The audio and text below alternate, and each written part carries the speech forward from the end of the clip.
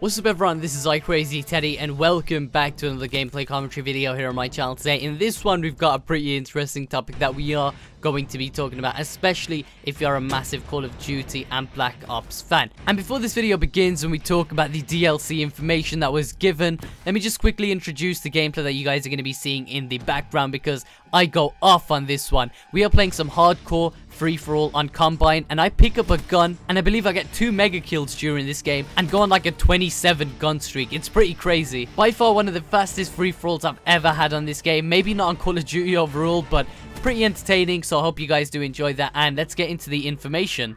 Right now, the PlayStation Experience keynote is going on, and they just made a massive announcement. As you guys may know, PlayStation is going to be getting time exclusivity on all of the DLCs for Call of Duty Black Ops 3 because they've partnered up with Activision. I believe we also got the beta early and a bunch of other things. Well, thanks to their partnership, they have now announced on their stage a brand new Black Ops 3 DLC, which is going to be coming early 2016 on the PlayStation 4, and then of course a month after on the Xbox and the other consoles and the PC. And I'm pretty certain that doesn't actually include last gen.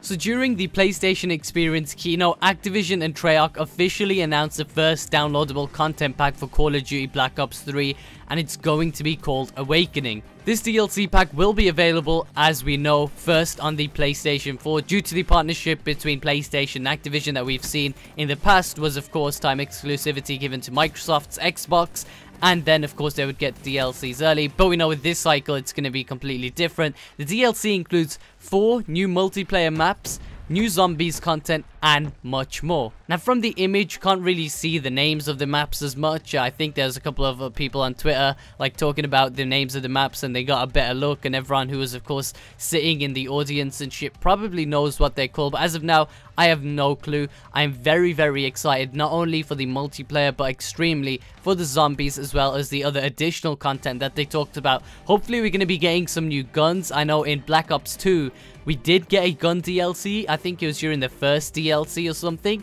but after that we didn't get any more gun DLC. So for me, what I'd really like to see from Treyarch is a gun DLC as part of this Awakening DLC, as well as every other slot of DLC that we do get. That would be pretty sick. With Black Ops 2, of course, you guys may remember we got the Peacekeeper, but after that they announced that they weren't going to be bringing any more gun DLC, so it was like a one-time thing. Hopefully this time they throw in a bunch of shit, customization options, attachments, guns, and from what I can just tell, this is going to be awesome, okay, because it's Treyarch's year and these guys are going all out.